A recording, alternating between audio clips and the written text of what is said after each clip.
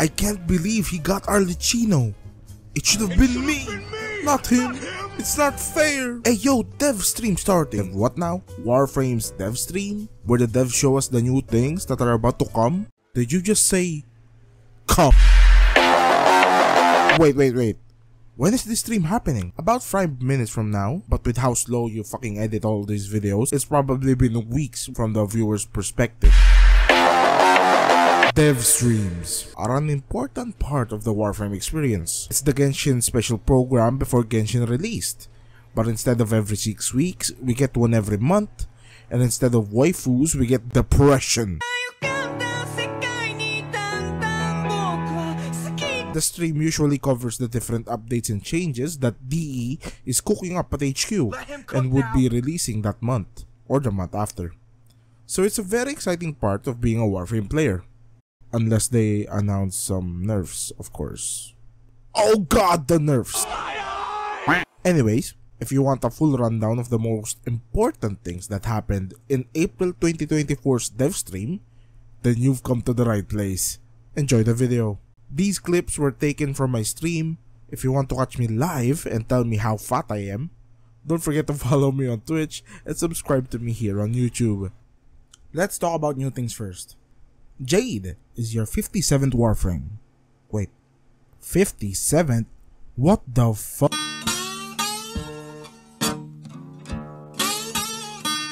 With an angelic, almost godly thematic. Lord have mercy, I'm about to bust. Described as Stalker's ultimate counterpart, Jade will be heavily equipped with supportive abilities and have angel-like wings as her main centerpiece. They also announced that, like Stalker, she will have 3 signature weapons, giving her the title as the first ever Warframe to have more than 2 signature weapons. Don't quote me on that, I'm not really sure about that factoid. She's equipped with Evensong, a bow, Kantare, throwing knives, and Harmony, a scythe, to inversely symbolize the infamous dread, despair, and hate, respectively. An alternative helmet of hers was also shown, which looks extremely cool. Can't wait for people to make nightmarish color combinations of this one. We can expect Jade to release alongside her patch, Jade Shadows, sometime before TennoCon, most likely June of 2024. In this patch, Yareli Deluxe is said to be releasing, as well as new Tenogen that hasn't been shown yet, a new landing craft skin, a new game mode called Ascension, a clan event we will talk about later, and enemy scaling and the whole status effect rework we will also talk about later, because that's a big one. Speaking of big ones, big news! Protea Prime, she ain't safe. Her Prime Access and accessories releases on May 1, with a cinematic releasing right before that. Get your numbers up.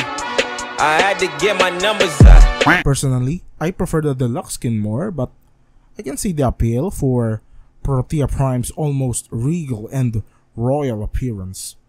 For all my day 1 relic grinders out there, don't forget to max out your syndicates for some juicy relic packs. Protea Prime releases with Okina Prime and Velox Prime too.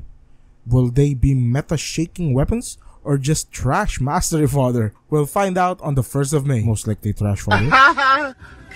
With Protea Prime Access releasing, Gauss Prime's Access will be vaulted and you will no longer have the chance to buy his sweet accessory pack. So cop that now if you want it. Speaking of Prime accessories, Protea's consists of an alternate helmet and an ephemera. I'm not really a fan of balls, but I'm sure most of you horny f***s are already salivating. As usual, the Prime accessories pack will include a 90-day affinity and double resource booster. That's why he's the GOAT! New clan event. For what is a man? What has he got? Belly of the Beast. With the recent success of the Gargoyle's Cry event, players have been waiting for the next upcoming clan event, and it looks like it'll release alongside Jade in her update. Not much is known in this new event and new mission type, Ascension, other than it's gonna revolve around the brand new Eximus type called Jade Eximus. Speculations are already rampant throughout social media, but my theory is that it's an enemy with massive amounts of health and a crap ton of HP regen and a unique kill mechanic. Hopefully it's not something too hard that I'll have to use the forbidden technique. Using Revenant? Oh my god! Try something new for once, you bitch! Speaking of new things, 4 new augments were also mentioned for Protea, Corvex, Sevagoth, and Dagath. We don't have much info about these augments yet, but I would love a, essentially, melee-only Wukong Celestial clone for Sevagoth, since his 4th ability is his least used and most helmeted out ability in his kit. Comment down below what you think. New Doviri decrees to be released on the Jade Shadows 2. Alchemy game mode will be added to the circuit. Ooh-wee! Now you can be Snape while farming for Incarnons. Finally, the current Nightwave season draws to a close as we welcome another. On May 15th, a brand new Nightwave revolving around brand new weapon skin lines called Daybreak are gonna be introduced. That gives you 2 more weeks to complete your Nightwave.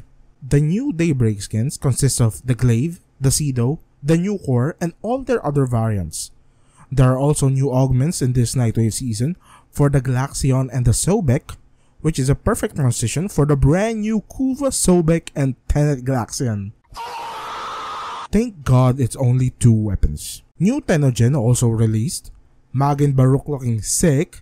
Also, the forbidden technique. Let's jump into some awesome showcases they presented about Warframe 1999. Being a 2000 baby myself, I'm very excited about all the hype surrounding this year. First off, they showed us some behind the scenes artwork for the early stages of 1999 development. It was cool and all, but what I want to highlight the most is this awesome concept art they have about motorcycles.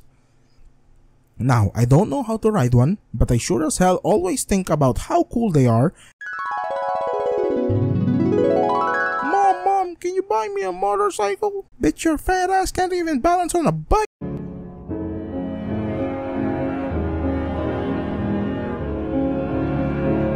About to bust. Will motorcycles be the new mount system they add in 1999? Much like how K-Drives were to Fortuna and the horses were to Doviri. Hopefully they don't flop as hard as those two, and that these bikes could, at the very least, be somewhat comparable to the Arcwings. Now that everything important is out of the way, let's talk about the gigantic, massive, humongous elephant in the room, the changes.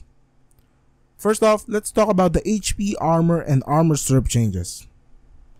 Okay, since you're watching a YouTube video instead of reading about it, I'll assume that you're dumb, like me, and just like me, you need things simplified for you so that you will get it faster. So I'm gonna explain it to you in the simplest way possible and with how I understood it.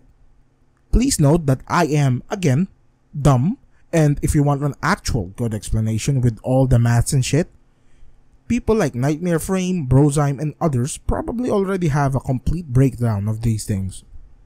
So watch their videos, okay? Okay.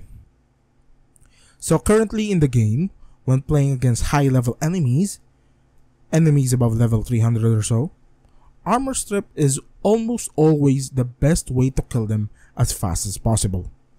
However, with how spaghetti-coded Warframe is, any armor strip below 100% is essentially non-negligible, useless, since the math doesn't math. Now, with the changes they want to implement, they'll make it so that armor strip is better even if it isn't at 100%. They want it to actually matter this time. To compensate for that, they'll be increasing HP pools of the enemies. Now, with my squirrel brain, I see this change as an absolute win. I mean, with this change, more build diversity will be made in the game, right? No longer are you constrained in using 100% armor strip, but now you can think of the trade-off of more range for less armor strip percentage. Is it a good deal or not? But remember, again, I'm dumb. So take my words as you see fit. Okay, now we get to the other part of the changes, the status changes. Ever since I started playing the game, this table has always been applicable. That was 7 years ago, and I still haven't memorized this yet. If you've played Warframe for more than a year, you might even subconsciously know about this. Grineer is weak to corrosive, Corpus is weak to magnetic, etc, etc, etc. But in reality, it's not. It's a lot more complicated to explain to a new player than to explain how the Earth is in fact not flat to a flat earther. With the changes they plan to make, they want it to be a bit easier to understand. They'll now classify weaknesses and strengths based off of the enemy's faction and not its skin type. Finally, no more racism in Warframe.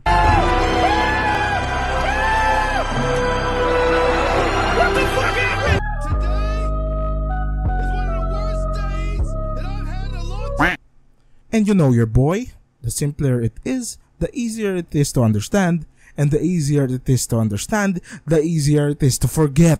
Baby. Overall, I'm quite happy about this change. Hopefully, it goes through. Since Warframe is already hard to describe to my friends, less complexity is better for them to understand it more. And, let's be real, we all run viral heat loadouts anyway.